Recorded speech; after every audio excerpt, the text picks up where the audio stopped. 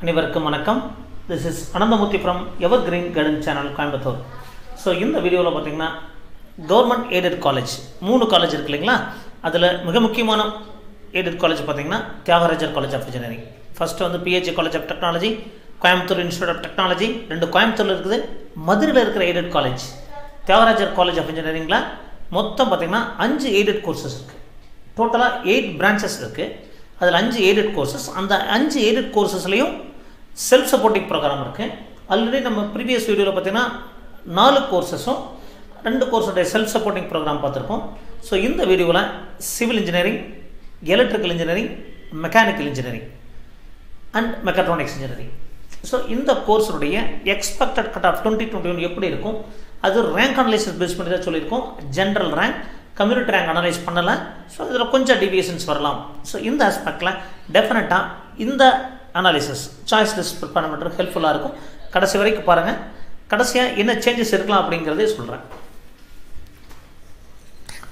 Expected cut off 2021 Thyagarajar college of engineering Madurai part 2 video. So triple branch aided course open category 192, BC 190, BCM 190, MBC 189, MBC 1 year 188, MBC DNC 188.5, SC 185.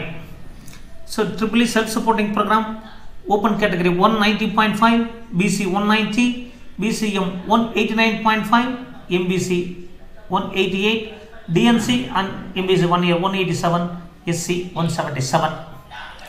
Mechanical aided program, self-supporting program, aided program 191 for OC, 190 for BC, 189 for BCM, 188 for MBC, 187 for MBC and DNC, 180 for SC, 170 for SCA.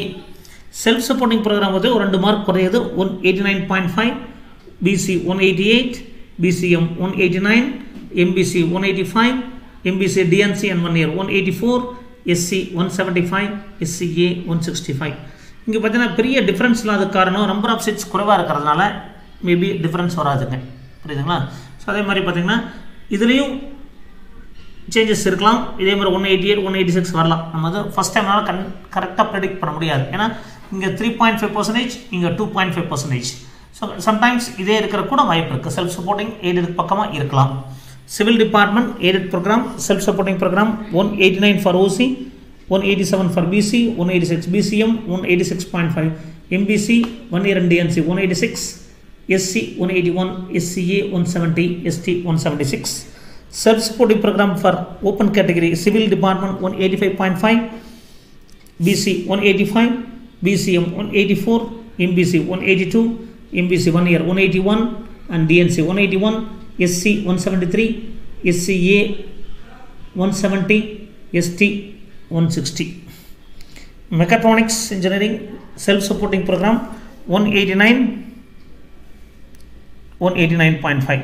So மெக்கட்ரானிக்ஸும் mechanical self சப்போர்ட்டிங்கும் ஒரே மாதிரி இருக்க வாய்ப்பு இருக்குது.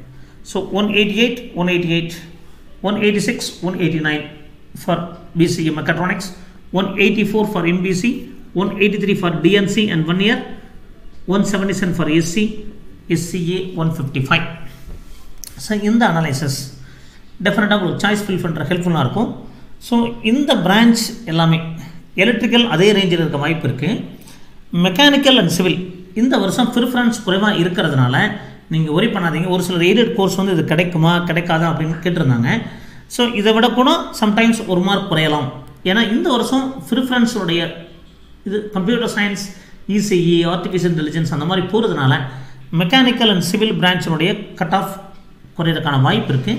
So electrical பிரான்ச்சினுடைய cut off maintain ஆகிறதுக்கு வாய்ப்பு இருக்குது. So computer science and other branches கொஞ்சம் increase ஆகலாம். அதாவது நம்ம சொல்கிற கட் ஆஃபை விட, அது ப்ரீவியஸ் இயர் இல்லைங்க, ப்ரீவியஸ் இருந்து நிறைய டிஃப்ரென்ஸ் இருக்கும். நம்ம சொல்கிற கட் ஆஃப் விட கொஞ்சம் சேஞ்சஸ் ஆகிறதுக்கு வாய்ப்பு இருக்குது.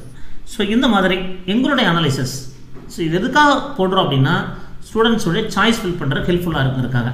ஸோ அதை பேஸ் பண்ணி நீங்கள் சாய்ஸ் ஃபில் பண்ணலாம். அடுத்து இப்போ MBC 1 year DNC ஒரு அப்ராக்சிமேட் அனாலிசிஸ்லாம் போடுறேன். இது கரெக்டாக வரலாம், கொஞ்சம் டிவியேட் ஆகலாம்.